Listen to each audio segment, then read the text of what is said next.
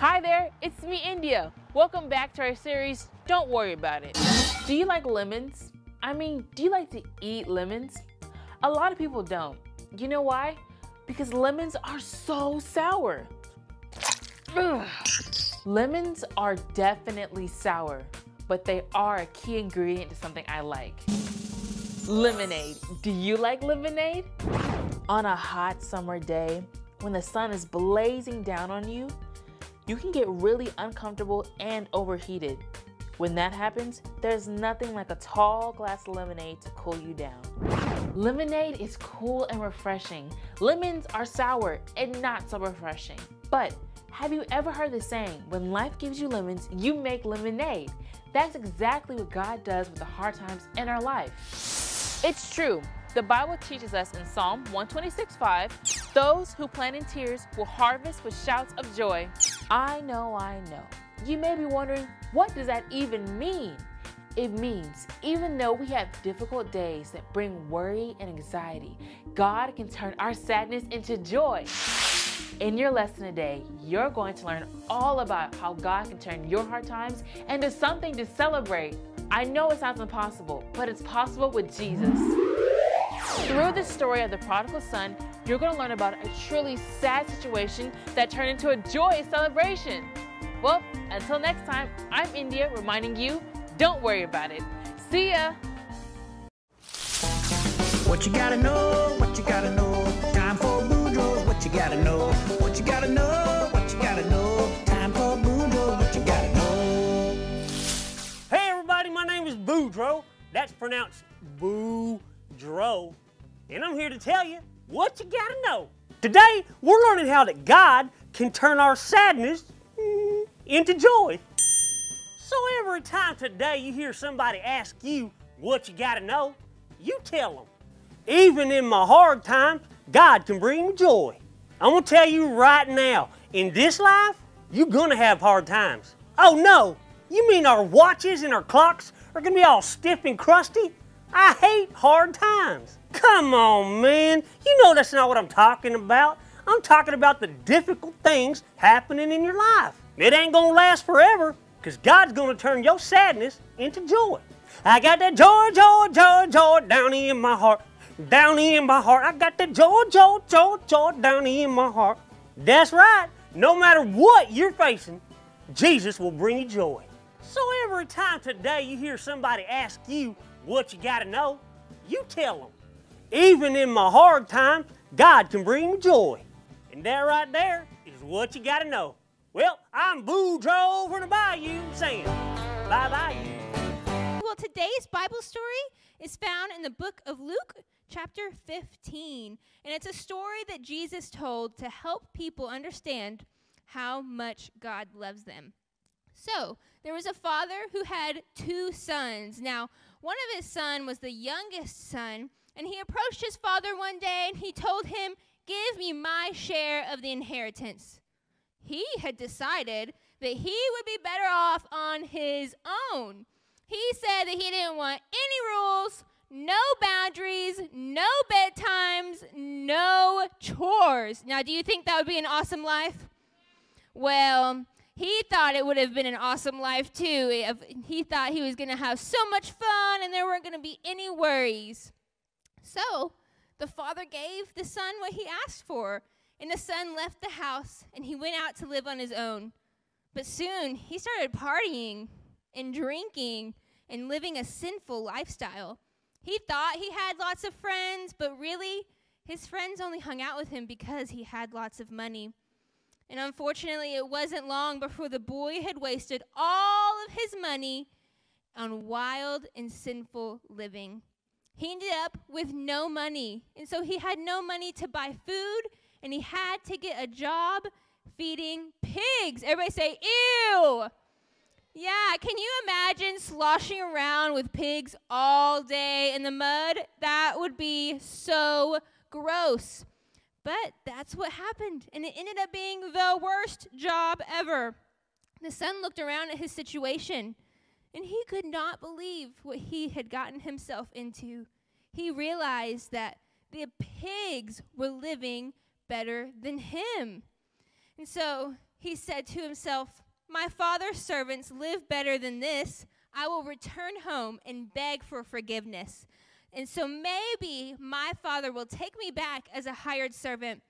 And I imagine that he thought his father was going to be mad. Like, he was going to get home and he was going to get, like, immediately grounded, and he was going to get this really long lecture.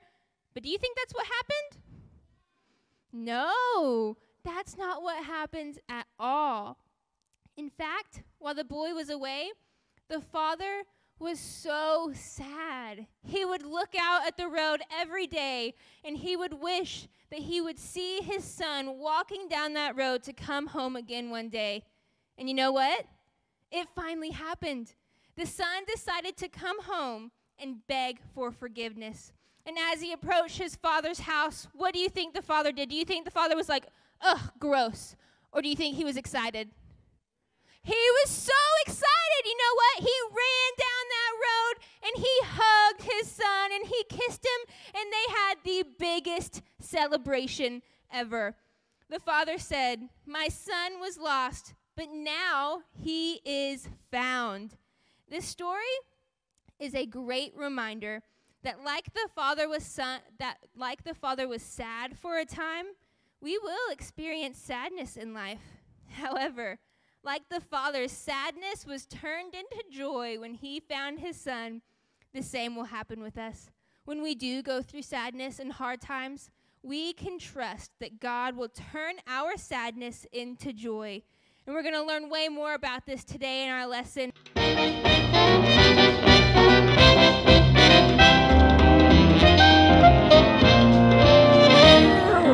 Oh, well, hey there, boys and girls. It's your old buddy Kent.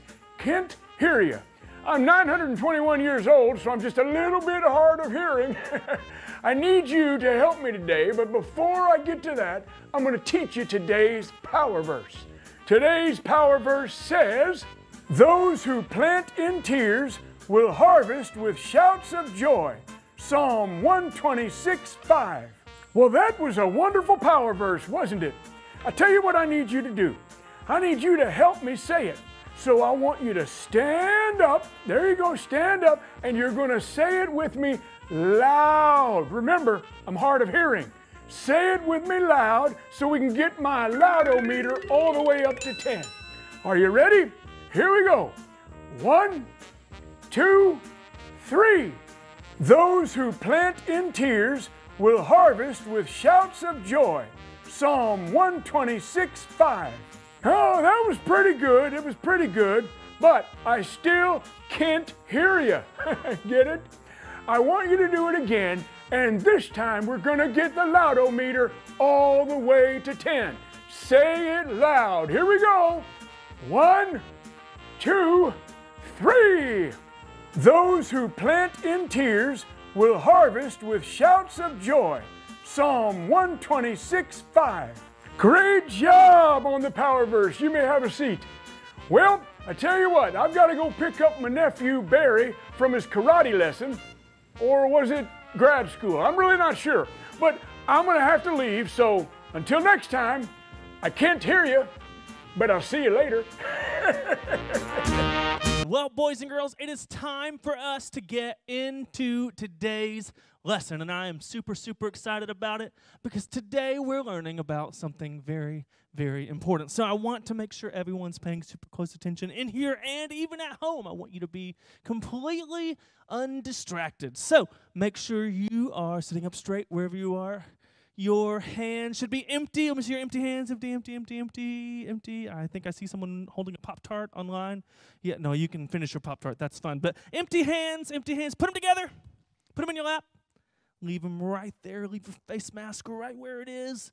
And you should also have eyes that are wide open, looking right up here at me. Ears that are open, listening to every single word I say. And even though I can't see it, your mouth should be closed so that you can listen closely. Now, have you ever had a bad day? Anyone ever had a bad day? Now, hold on, because I'm not talking about a kind of bad day. I'm not even talking about a pretty bad day. No, I'm talking about a really, really, really bad day. Have you ever had one of those? Maybe your bad day went something like this. You woke up and you were so excited because it was Saturday morning. You were going to spend the day resting and relaxing, hanging out, playing video games, going outside, riding your bike. You're going to have the best time. And then your mom said, all right, it's time to get ready for school. And you found out it was actually Monday.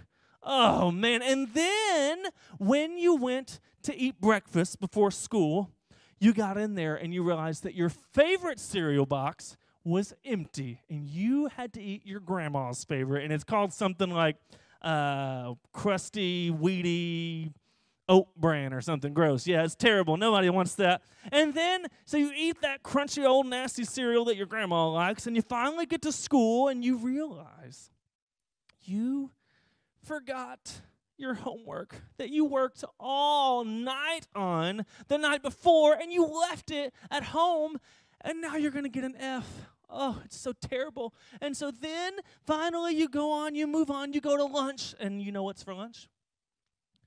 Meatloaf and broccoli. Ugh, gross. And the meatloaf has onions in it. Oh, I don't like that. That's terrible. Oh, yeah, it's awful and so sad. And then finally, after a long day of boring school, you get home. And guess what? You have to miss your favorite TV show because your teacher gave you all kinds of homework. Oh, man, it's going to take all night long. And so you do all your homework, and you work, and it's boring, and you wish you were watching your favorite show, but you can't because you got to do your homework. And finally, it's dinner time. You're thinking, oh, finally, something good must happen today. And guess what? You don't like your dinner. It's gross, too. And to make things worse, the whole time you're sitting there, your sister is kicking you under the table, and no one is even getting onto her for it. She never got in trouble, and you just get so upset and so mad. And you know what? Finally, you have to go to bed early because you're on punishment for getting an F in school because you didn't take your homework with you, and you left it, and you were irresponsible, and now you're so sad because you're laying in bed, and it sounds like your whole family is having the best time ever out there, and I think they're playing your favorite game, and they're watching your favorite show now, and oh, you're just so mad because all you can think about is how terrible and awful and sad your day has been. It has been the worst day ever. Does that sound like a terrible, awful, no good day? Yeah, I would hate to have a day like that. But you know what? Some days are just bad like that. Sometimes things just go wrong. Some days are tough. In fact, for a lot of us, sometimes we have seasons full of bad days like that. Sometimes we have long periods of time full of really bad days, and it is tough. It's hard. And so today, I'm going to teach you 3 important things. Everyone say 3. 3 important things you need to know about how to handle really hard days that end up making you pretty sad. Everyone say, oh, sad. Yeah, we don't want to be sad. So we're going to talk about 3 things you need to know about how to handle sad, hard times. You ready? You ready? Everyone say, number 1. Here's the first thing. Some days are hard. Everyone say, oh, man. Yeah, that's not very exciting to hear. Yeah, some days are hard. Whether it's like that one day I just described and all kinds of little things over and over, little small things add up and they make this terrible, awful, hard day. Or it could even be where really hard, big things happen in your life.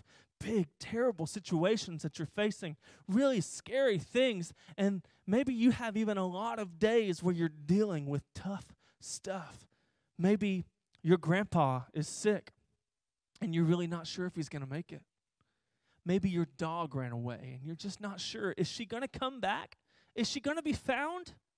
Maybe your parents have been fighting a lot, and you're really afraid they're going to get a divorce. Maybe you have ended up with a lot of bad grades in school, and you're really not sure if you're going to be able to catch up with all the other kids. Maybe your best friend turned their back on you. You know what? A lot of times, bad things happen in life. That's just a part of it. Jesus said, in this world, you will have trouble. we're going to have tough times. But he said more to that, and we're going to learn in a few minutes how to handle those hard days. See, I have good news. Even though we have hard days, even though bad times will come, even though hard times will be around, you ready? This is the second thing. Everyone say, number 2. Hard times won't last forever. Everyone say, hooray! Yeah, that's great news. That's awesome. Hard times won't last forever. You know what? You may have really bad days. It may seem like this hard thing you're facing is going to last forever and ever and ever, and you're never going to get through it. It might seem like there's no way out. It might seem like you have a million hard days ahead of you. But guess what? Hard times won't last forever. In fact, remember our power verse. Those who plant in tears will harvest with shouts of joy. Do you know what that means? That's kind of a funny thing to say, isn't it? You're planting and harvesting and stuff. How many of you have a garden at your house? Yeah, only a few of you, yes. So some of you, I don't have a garden, so I need help learning what this means. So here's what this means. You ready? Those who plant or pray in tears or really hard times, bad days, hard stuff, they will harvest or they'll be blessed with shouts of joy. You know what that means? When you face hard times, if you call on God, if you pray, if you spend time with Him, if you plant in tears, which means pray and ask God to help you, then God will help you. Your hard times won't last forever because God will take care of you. And you ready for our third one? This is important. This is what will happen when you plant in tears of sorrow and sadness. You ready? You ready? Okay, I just didn't hear you. All right, number 3. God can turn sadness into, what is it? Joy. That's right. God can turn sadness into joy. God can take any hard situation and He can turn it into joy. See, it may seem like you're going through so much and that all these bad things are happening. It may seem like you're never, ever going to make it. It may seem like all these bad things are adding up and all this tough stuff is happening. It may even seem like every time you turn around, something bad is happening. It may seem like really, really hard things.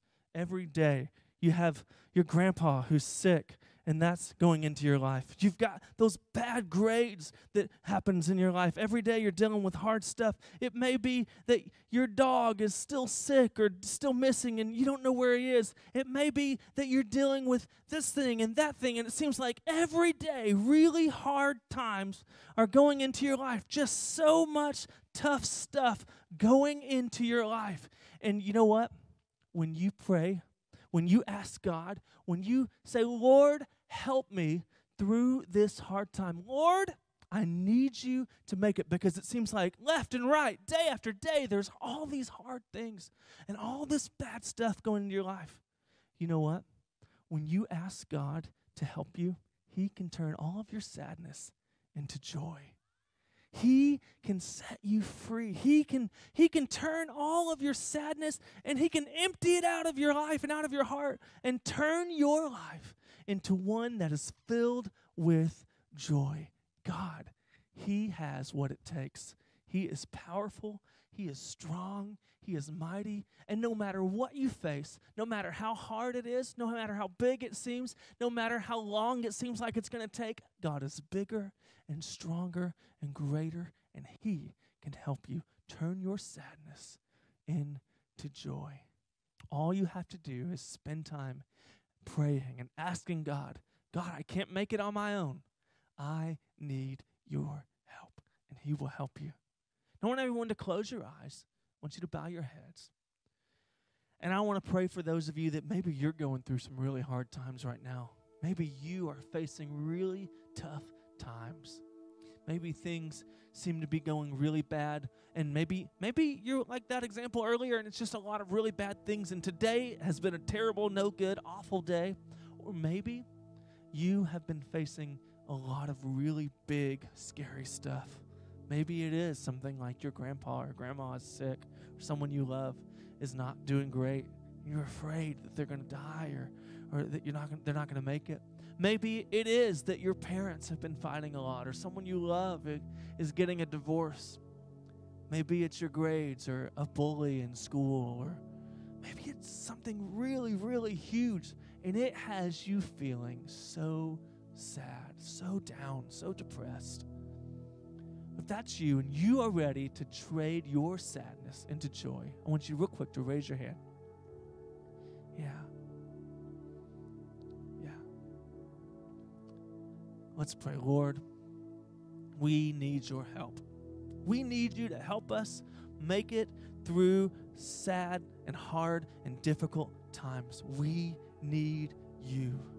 Lord, some of these boys and girls in this room watching online, they're facing really scary stuff. Lord, I pray right now that you would surround them with your presence, surround them with your peace, Lord, and that you would turn their sadness into joy. That instead of thinking about all the hard stuff all the time, instead of thinking about how bad it is, instead of always worrying about what they're going to do, instead, I pray that you would fill them with your peace, fill them with your presence, Lord, and that they would begin to have joy in knowing that you give us strength.